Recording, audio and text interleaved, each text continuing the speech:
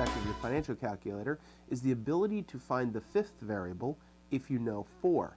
Now we know our variables are N, I, PV, present value, PMT, and FV, future value.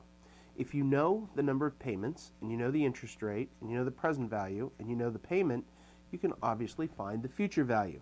But likewise, if you know the number of payments, the interest rate, the present value, the future value, you can calculate a payment. If you know the number of payments, the interest rate, the payment amount, and the future value, you can calculate a present value, and of course you can keep going and calculate a rate of return if you know the other 4 variables, and you can even calculate a number of payments if you know your rate of return, your present value, payment amount, and your future value. So in every case you can use the financial calculator to find the missing variable if you have the other 4, but you need to have all of the other 4 or you can't do the calculation.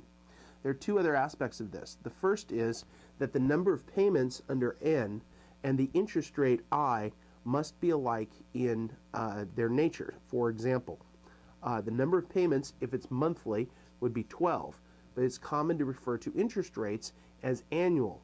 But I needs to be the same number of, the interest rate needs to be adjusted so it's per payment. So an interest rate of 12% annually with a monthly compounding needs to be adjusted by 12% divided by 12 payments equals 1%.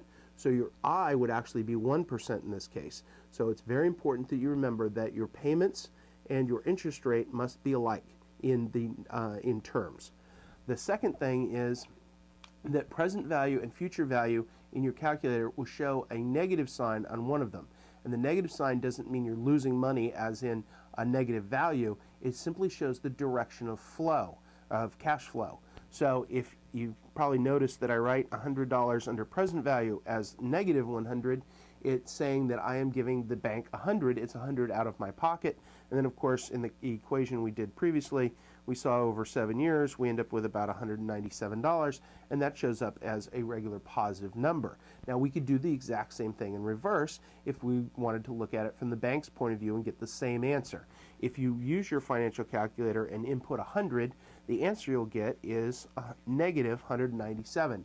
That simply means you owe the bank 197 or the bank owes you 197. It doesn't mean that it's actually 197 negative dollars or a loss. It's still 100 up to 197 if you've compounded the $100 up there.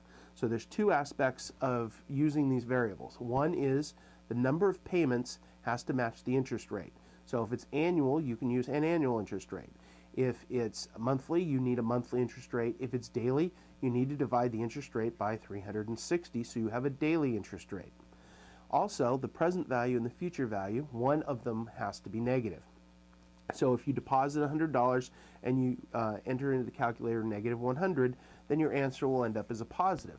If you use $100 in the calculation in the present value, your answer is going to show up as a negative $197. That doesn't mean you lost $197. It just means that the calculator is saying that you either owe $197 or it's an outflow of payment compared to the input in the present value. I know this is a little confusing probably in this explanation, but we're going to go through some examples and I'll be much more clear.